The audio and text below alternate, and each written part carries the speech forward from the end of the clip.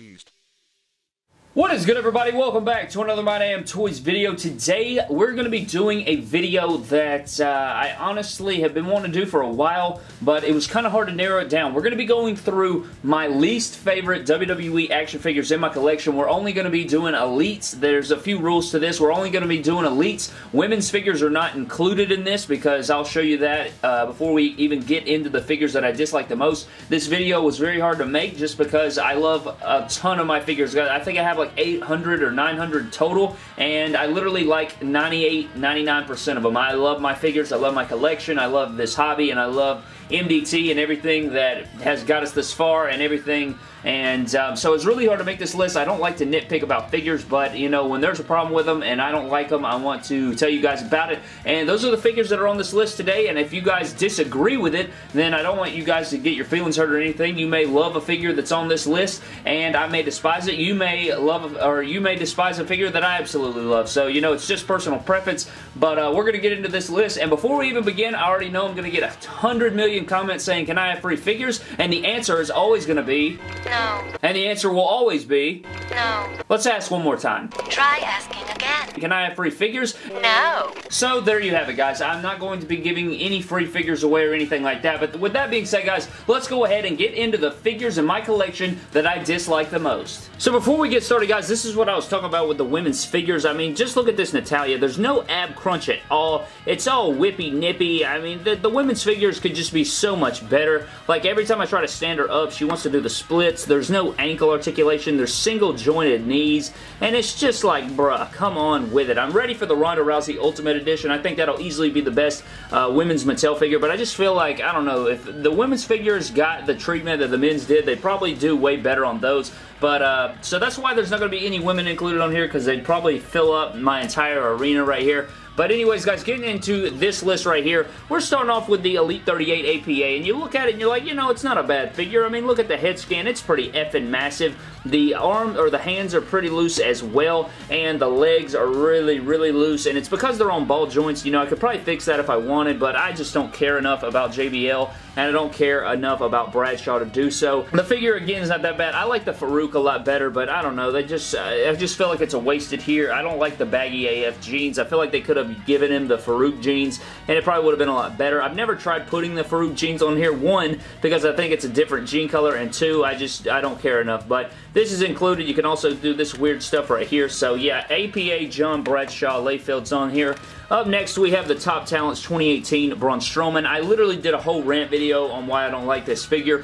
Basically, it's because it's just a re-release of Elite 58. Elite 58 was bad enough because it's the Elite 52 Braun Strowman with a screaming head scan. They could have given us different boots, different pants. No, they just gave us a different head scan, which isn't the biggest deal. But then when they gave us the Top Talents Braun Strowman, and it's the exact Elite 58 figure, that's where I had the problem. So if you guys want to hear me rant about this figure, go watch that video. I think it's called The Worst WWE Figure Releases I've Ever Seen. And in that video, I also talk about, where's he at? Where's freaking Mr. freaking Olympic gold medalist? There he is. The ringside exclusive Kurt Angle. I also poop on this figure in that video, and it's basically, I didn't like this figure just because it's replicating one of my least favorite moments in the history of WWE when Kurt Angle came out of retirement due to Roman Reigns being sick and Bray Wyatt being sick, and they had to have replacements, and it was a big emergency. They bring him out, they put him in Shield gear, and he teams with a Shield in a nothing pay-per-view that meant absolutely nothing, and I did not like it. So, Kurt Angle in this Shield attire, I don't like the head scan. The parts are very inaccurate,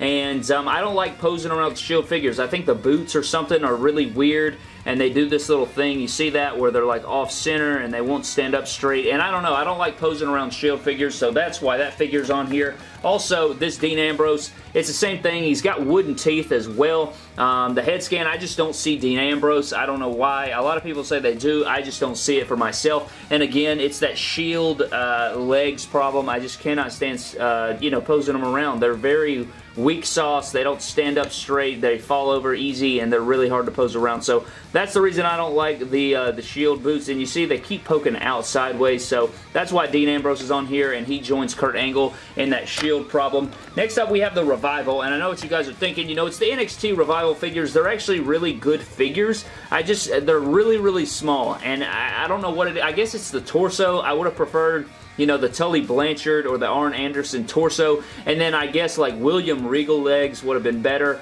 or a thicker leg mold would have been better. These guys are just so tiny. Like, they literally, up next to anybody in my pick fed, when I'm doing them versus the Bucks, they're literally a foot shorter, and they're really hard to pose around, you know, when they're way shorter, and they can't, it's hard to do suplexes and stuff with smaller characters, and so these figures just feel really tiny. I feel like I'm posing around El Cerrito when I have these guys. I love Scott Dawson, I love Dash Wilder, but Jesus, man, these Revival figures could be so much better. I just feel like the parts are too small, and they're just really, really short. And, you know, I know they're 5'10", so they're actually not that tall individuals, or wrestlers for that matter, but I don't know. Very disappointing.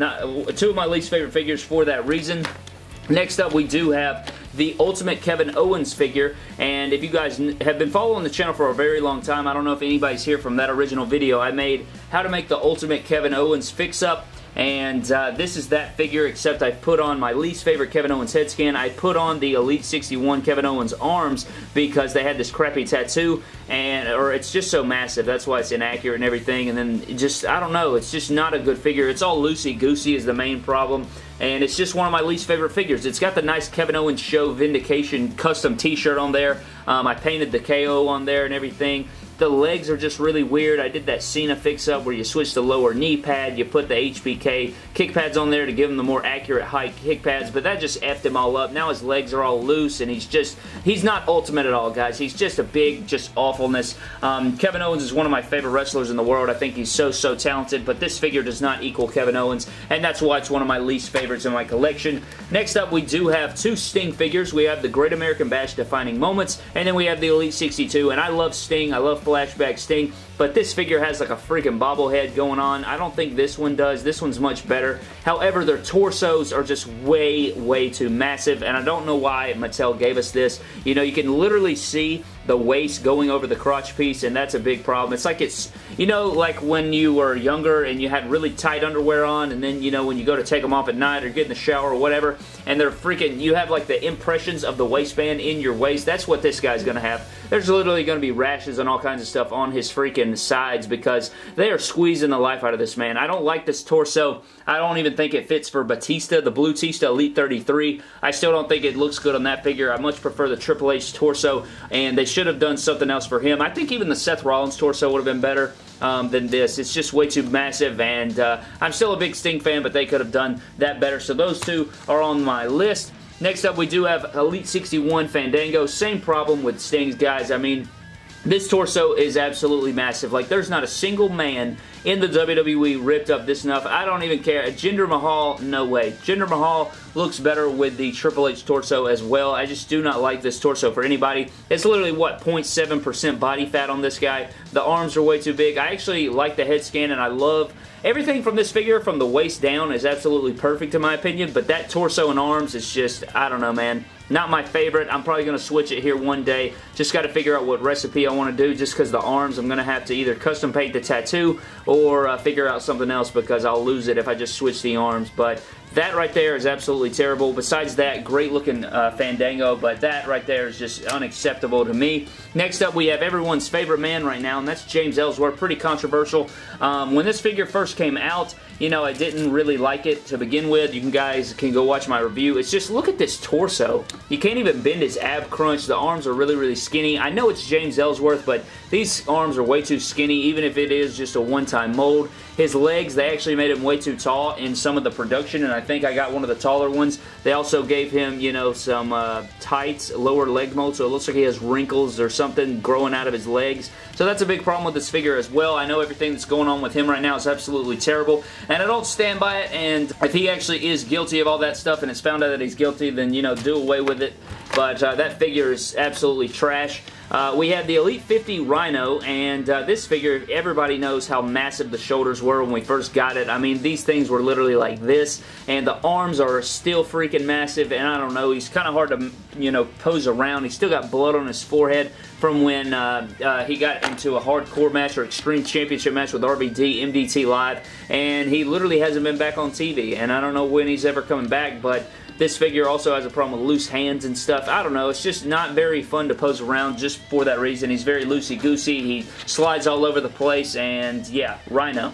Next up, we have another figure that just, I love Mark Henry to death, but this figure right here, guys, it literally, if you try to stand him up, if he leans forward just he's doing a faceplant. The ankle joints are actually gone on this guy. He will not stand straight up. I love Mark Henry to death, and I think the head scan and everything's great. I just wish they could have done something with the figure to make his size actually, you know, mean something, because like up next to Finn Balor, it's like, I don't know, you can't tell that they're way two different sizes. I don't know what they could have done really to make him look massive, but I don't know. I just don't think it does the job here. And plus his legs are really hard to pose and I don't know. Just not very fun to pose around. And I wanted to include it here just because he also used to knock over my top shelf. When he used to sit on my top shelf, he would fall over and then domino effect my whole shelf, and it was just, it developed a bad relationship between me and this Mark Henry figure. But I am a big fan of Mark Henry, but this is just not good. And then finally, we're going to end it kind of controversial here. We're going to end up with all of the Demon Elite Balors that we've gotten that don't include the ripped up torso. And I know a lot of people say it doesn't bother them. Well, it really bothers me because I just don't like it. When people make customs and they use this torso, I don't like it. It's not accurate at all, and it's just really hard to even look at a Demon Balor if it doesn't have the correct torso. That's why any Balor in my entire collection always has the ripped up torso. I just cannot do it. I would rather them give us a non-painted demon and give us the right torso than give us demons. I would rather them never give us a demon than give us one that looks like this. I just don't like the Daniel Bryan torso. That's disrespectful to Finn Balor and his abs. I mean, come on, guys. He's way bigger than that. He needs to have that ripped up Cody Rhodes torso, and I think that's what he deserves. So that's the reason I don't like these. I mean, they're solid figures, I guess. They're fun to pose around and stuff. It's just that inaccuracy really is upsetting, but that pretty much does it for my least favorite figures in my collection. I mean, again, I love all the figures in my collection. You know, these things are absolutely amazing. I love Mattel. I love everything they do, and you know, just sometimes there's bonehead decisions, and I know it's not all, you know, they don't necessarily mean to make those decisions. It's just sometimes they get budget cuts, and sometimes they have to do things the way that, you know, they're told to, and then sometimes they have no choice, I'm sure. But that pretty much does it for my least favorite figures, you know, one or another. You know, it's nothing personal about it. You guys may despise a figure that I absolutely love, and you may love a figure that's on this list, like those Finn Balors or the Revival or anything like that. But again, I just wanted to let you guys know what my feelings are on these certain figures and why they are on this least favorite. It was very hard to make this list because I love all of my figures so very much. And I need to do my top 10 favorite figures in my collection. Let me know down in the comment section below if you guys would like to see that. But that pretty much does it for this video, guys. Thank you so very much for watching. Subscribe to the channel for more epic WWE figure videos. Follow me on Instagram and Twitter at MYDAMNTOYS. Comment down below what you think of these figures here today. Do you dislike any of these? Do you love any of these? Comment down below and let me know. But that does it for this video, guys. Thank you.